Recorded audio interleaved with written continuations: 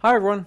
Today I have an announcement. So in June, I'll be teaching alongside Jessa Jones and Mark Schaefer of iPad Rehab at Practical Board Repair School. We're actually going to be doing a course dedicated for MacBook repair, and in this course, we're going to go over pretty much the fundamentals of repairs, diagnostic procedures, and all of that, where to get components, how to read schematics, how to address common faults, how to find common faults, all that stuff.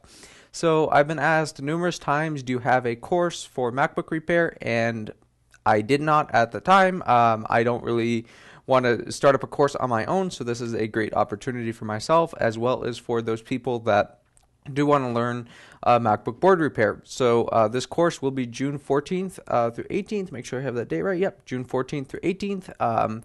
And the course will cost $3,000. I'm going to drop a link in the description. If you do want to come to this course, it will be at iPad Rehab's location in upstate New York, which is actually a pretty nice place to visit as well if you want to take a learning vacation, if you will. But I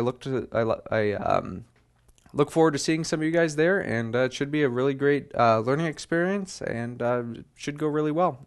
So on the website that I'm going to link, there's also going to be in detail of what we're going to be learning there. So pretty much the basics of MacBook board repair. I'm going to be placing an emphasis on diagnosis because a lot of techs are used to iPhones. Diagnosis on MacBooks is fairly different, and it requires more of a logical mindset.